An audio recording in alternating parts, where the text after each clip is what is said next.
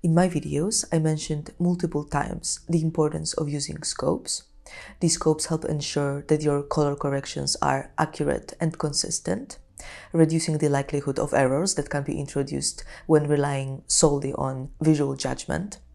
And we obviously have some scopes available in Davinci Resolve, but today I want to show you how to use Nobe Omniscope, that are a very professional scopes created by Time in Pixels. They are extremely accurate, flexible, and they have some features that Davinci Resolve's scopes don't have. I also have a promo code and affiliate link, so in case you want to purchase the scopes after watching my tutorial, you can find them in the description below. And as it is an affiliate link, I also get a little bit from that, so I would appreciate if you use that. I hope you like the video. Today I will show you how to use Nobe Omniscope in Davinci Resolve, but Nobe Omniscope is also compatible with multiple different softwares like Premiere Pro, After Effects or Scratch, and we can also use it to look at standalone video files. And if you want to use it with Davinci Resolve, you can use it as a plugin, and this is what I'll be showing you today, or you can run it on a separate standalone machine like Mac Mini. But now, let me show you how you can use it as a plugin in Davinci Resolve. The easiest way to use Nobe Omniscope plugin in Davinci Resolve is to drop it onto a node that will affect the whole timeline.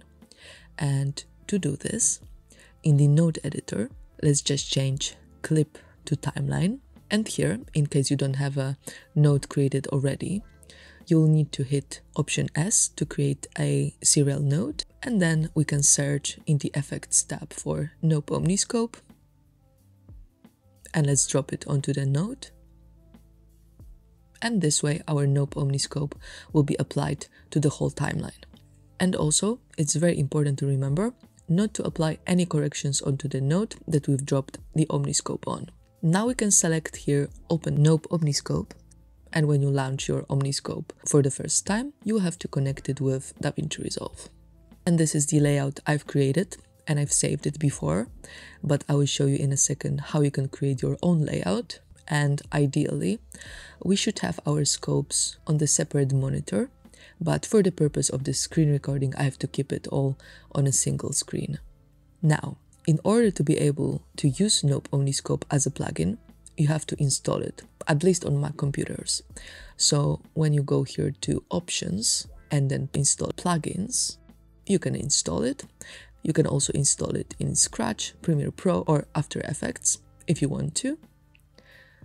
And then here in the Connect tab, you'll be able to connect it with Resolve. We can customize other options here as well. So for example, once we have our layout created, we can set it up to be opened every time we launch the plugin, and we can do it by going here to Options, then Preferences, and here I have my layout called Caches selected, so it will always be loaded on a startup. Now I will show you how you can create your own layout, as when you will open your plugin for the first time, you'll only have a blank page here. So when we go here to Scopes, we can choose from all of these scopes available. I will show you some of them in a second. Then we can also close them at any time. So let me close the false color, and then I'll grab it again from the menu.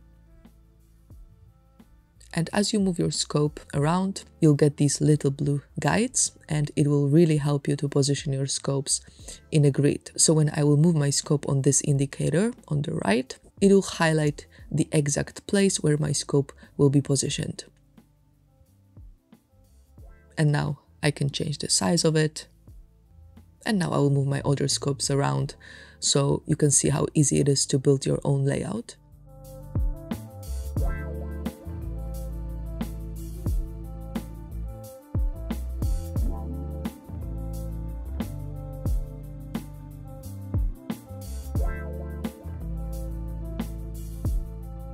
And now I can save this layout, so I'll go to Layout, then Save Layout As, and I will call it Caches 2. And this way I will be able to load it for my future projects.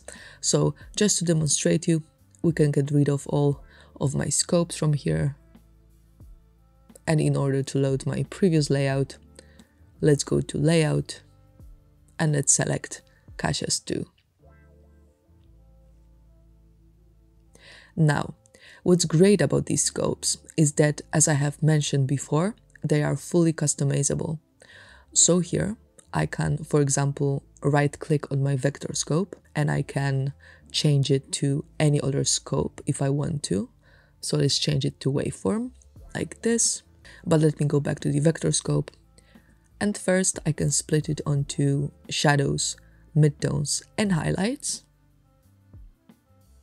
Then I can, for example, disable the rings here.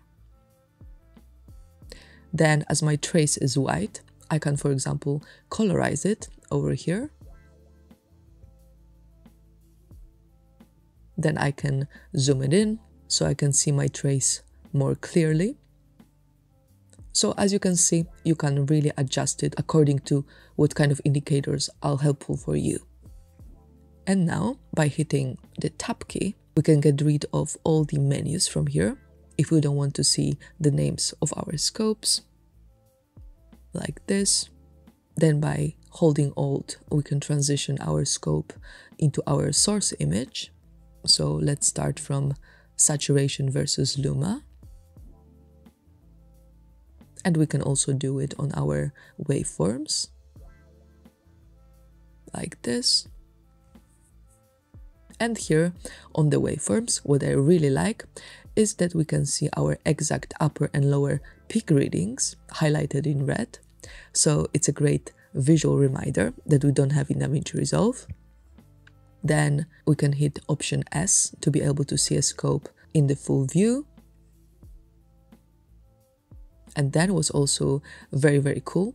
We can draw a mask on the scope with the mouse, and then we can lock it by holding Shift. So I do it if I want to check my skin tones and how they align with the skin indicator in the vector scope. Now I also want to show you a cool scope that you can't find in Davinci Resolve, and this scope is called 3D Cube. So let's grab it. And here you can see your colors in 3D space. You can move it around. So it's a great learning process. And now let's maybe have a look at my false color.